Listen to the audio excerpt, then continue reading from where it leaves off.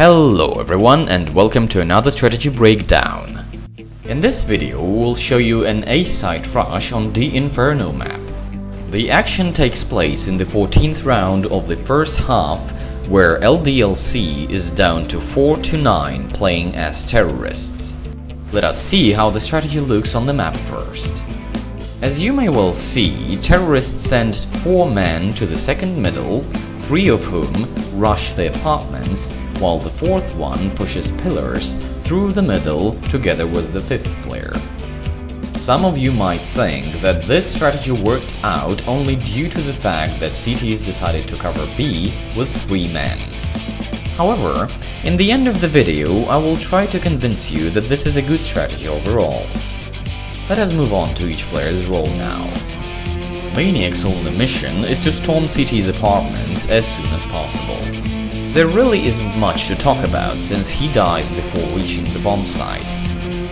In my humble opinion, he made a big mistake by running without his AK in hand. Yet he probably thought that the counter-terrorist he spotted would have relocated to the big pit and wanted to catch him beforehand. That is, of course, just a guess. Uzzziii runs towards the second middle and casts a smoke which lands inside the pit. This smoke is actually pretty good, since it forces a CT placed there to relocate and thus expose himself. Besides, we all know that it is very hard to kill an enemy holding the balcony and the quad.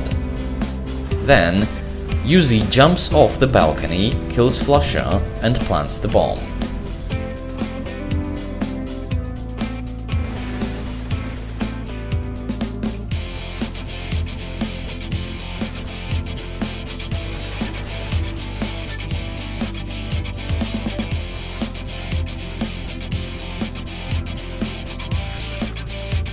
Happy runs towards the middle balcony and spams the carpets with a couple of bullets. After that he follows Maniac and Uzzziii, but once the bomb site is taken, he falls back to the apartments.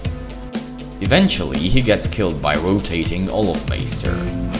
Too bad, since it would have been a great spot to stab the retaken CTs in the back.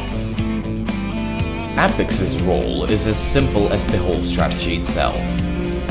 He casts a decoy to the top middle, which is, of course, optional, and then he just runs through the second middle and smokes off the arch. Following that, Apex storms the bomb site and hides himself in the big pit.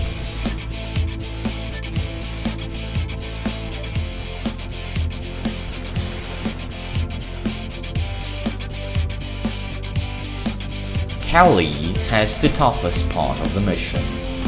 First of all, he needs to cast a very precise smoke onto the top middle, which will give him the cover and allow him to run straight through the middle. Secondly, he has to flash out the bomb site and the big pit, remembering to cast those flashes on time, not to blind his teammates who are pushing the apartments. It is only then that he storms the bomb site through the quads and hides himself once the bomb is planted. Now, I would like to tell you why I believe this strategy is good, despite the fact that A-side was defended by 3 CTs only. First of all, nowadays we rarely see any rushes at all, so CTs could not have expected such a move from terrorists. Secondly, it allows you to quickly take control over the apartments and the top middle. Now, let us assume there are 3 CTs on the A side. One would hold the arch, another one would be placed in the big pit, and the remaining one would be somewhere around the quad. What would they do once your smokes and flashes land? The guy from the arch would in most cases fall back to the CT connector and wait until you run into his crosshair or until you stumble into the reinforcements from the B side. The guy from the big pit has 2 options. He either hides in the smoke and lets you dispose of his teammate, placed near the quad, or he abandons his safety and fights back, thus becoming an easier kill for you. If he decided to fight, he exposes himself to the flash casted by KQLY. the quad CT will most likely rotate back to the bomb side. However, if he does not expect such a quick rush, you might be able to catch him off guard. All in all, if you coordinate your attack properly, everything should go rather smoothly. That will be all for now, guys. I hope you've enjoyed the video. As always, thanks for watching and see you soon with another strategy breakdown.